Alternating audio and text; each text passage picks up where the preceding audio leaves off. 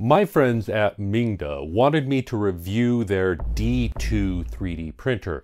I took a look at it, and on paper, this machine looks fantastic. It's got all the bells and whistles, from a removable build plate, a direct drive extruder, filament out sensor, 2 motors running the Z so it stays stable, and super quiet stepper drivers, all for only about $200.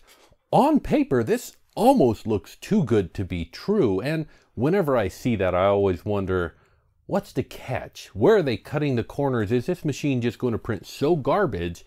But you know what? I decided to give them the benefit of the doubt and told them to send it over so I could check it out. And I sent it to my friend for a review, somebody who you might have already heard of, the always immaculately dressed builder of robots and featured on the latest cover of Make magazine, OddJay Jorvon Moss. And Jay sent me back this interesting package. I'm not really sure.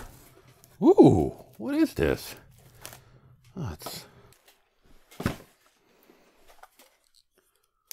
it's interesting. I got a lever here. Oh!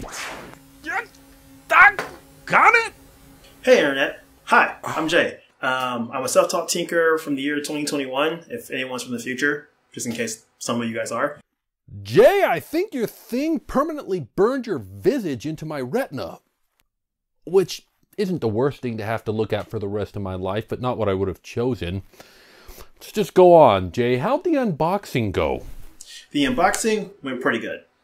It was kind of difficult at first because I've never built or put together a printer that was already mostly put together. It literally only took a few minutes to figure out and install everything. I'm so used to printers coming in multiple parts.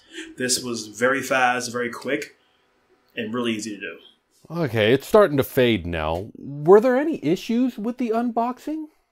The main problem it took me a lot to overcome was definitely 100% the language barrier. I mean, seeing it and actually trying to put this together, if this was my first printer, I probably would be very frustrated. But as a more experienced printer user, as you guys can kind of tell, it was okay. It wasn't that bad. It took me a minute to get used to it. But once I got used to it, it was great. So I assume after that you set up the slicer and got the printing with it. Setting up the slicer was pretty easy. I didn't have that much hard trouble getting it together. I did print my own print, of course, and you're probably holding the print right now in your hand. I printed the entire print using all of this printer. It came out great. I didn't have any real issues. And one thing about this printer that I love, it's very quiet. As a person who's always working on something, having a printer that is quiet is great. Yeah, and overall, it's really kind of impressive. I mean, credit goes to the designer as well, but this printer really is kind of surprising me. And would you recommend this printer, or more accurately, who would you recommend this printer to? If I had to recommend this printer to anyone, I would definitely recommend it to a more experienced 3D printer user. Not saying that it's not great for a starter printer, but I feel like there's a small barrier and skill set when it comes to something like this. Like your first printer, I do believe it should be already previously built and just done for you, and then you level up from there. It feels like a very good leveling up printer. 100% recommend. Would definitely give to one of my friends if I had to. A good leveling up machine. I like that. I like that a whole lot. Well, thank you very much, Jay. You've given me a lot to think about.